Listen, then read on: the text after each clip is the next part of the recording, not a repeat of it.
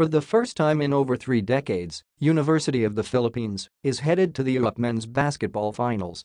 The Fighting Maroons lived up to their Atin To mantra and survived a thrilling do-or-die classic against Adamson University that even required an extra 5 minutes of action Wednesday evening at the Araneta Coliseum. In the end, however, the night belonged to the Diliman. Ateneo UP meets the defending champions and the number 1 seeded Ateneo de Manila University Blue Eagles in a final series that has been dubbed as the War of Katipunan. And as ecstatic and as jubilant as the players and the community deserve to be, especially after breaking a 32-year finals drought. Simply making it into the finals isn't the ultimate goal.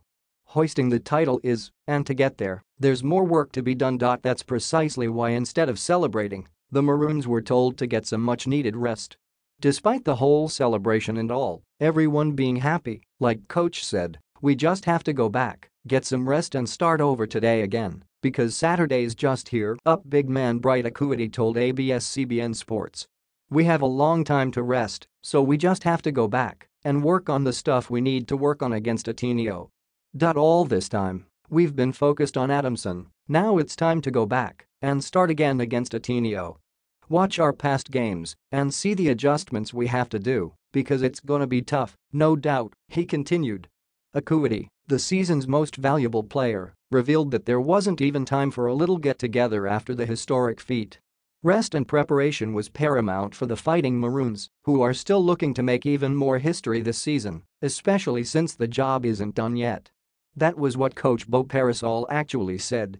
We didn't even have a team dinner or celebration. He told everybody to go home, get enough rest, and we'll be here for practice 5 p.m. tomorrow.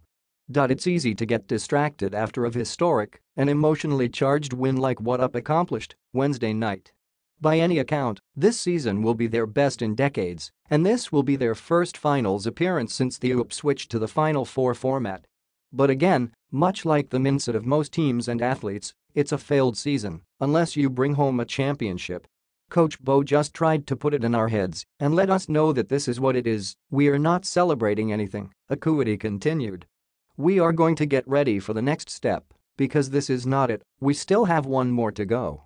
This is another step closer to achieving that, so let's not just sit back and say that this is it. In their past 2 meetings this season, Ateneo has gotten the better of their Katipunan neighbors, and heading into the season's finale, UP are considered as the underdogs. Akhuetie knows that to be able to compete and beat the Blue Eagles, it's going to take a team effort from everyone, all number 16 strong. We all have to be ready, we all have to come out and play, because even the guys that come off the bench, they have to come into the game and bring food to the table, because the first 5 guys can't do it alone, he expressed. We need all these people, and I'm sure we'll do good. I'm sure we'll do good.